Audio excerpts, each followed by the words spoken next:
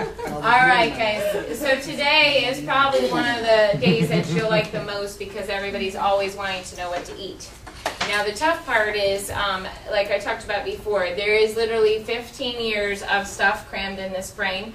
And so I can only give you so much in 45 minutes, but I'm going to do as much as I possibly can and what I feel is the nitty-gritty of what you at least need to know to help you be successful. The other thing is I can't give any specific diet plans or calorie needs for each of you because everybody's got something different going on, whether their health, their body weight, their size, and we would never have enough time for that. But I'm definitely going to help you get started on where you can physically get going and help you with the minimums that you need because some people are eating way too little to lose weight versus eating too much. So we're going to go through a lot of stuff today, and hopefully it will give you a good grasp of how to get started and how to maintain it for life versus just short term.